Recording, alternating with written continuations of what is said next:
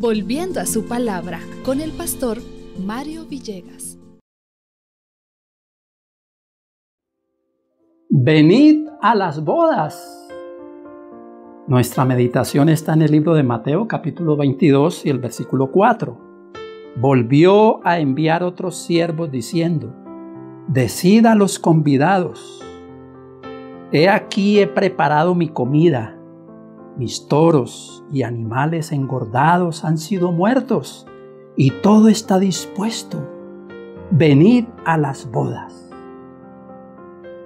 El Señor, nuestro Dios, pasa por alto la indiferencia y la ingratitud de aquellos que, siendo invitados a heredar el reino de los cielos, no quieren ir.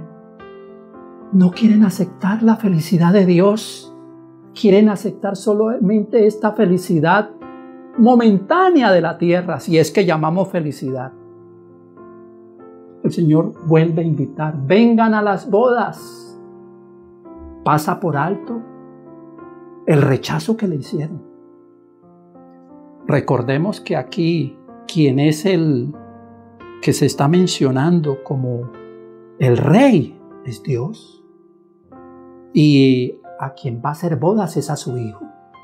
Dios podría a la fuerza mandar sus ejércitos de ángeles y forzar la mente de cada ser humano para que entienda dónde está la verdadera paz y la verdadera alegría, que no está en este mundo, que no está en las cosas materiales.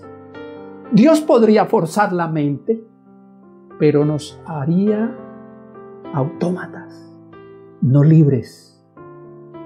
Y el Señor respeta nuestro libre albedrío. Quiere que cada uno de nosotros entendamos que Él es paciente. Vuelve a hacernos la invitación. Donde tú te encuentres y donde yo me encuentre, no interesa el estado en que esté, el Señor me vuelve a invitar y te vuelve a invitar. Vayamos a la fiesta. Se acerca la fiesta. Ya todo está listo, dice la parábola. Los alimentos están listos. El Señor pronto viene y está listo para dar el pago a cada uno según lo que haya hecho en esta tierra. Es nuestra oportunidad en este día aceptar la invitación del Señor Jesús. Es nuestra oportunidad.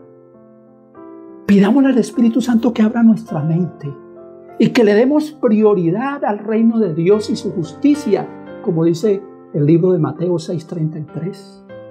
Que le demos importancia al reino de Dios. Que le demos importancia a donde está la eterna felicidad en Cristo. Bendiciones del Señor y feliz día con Cristo.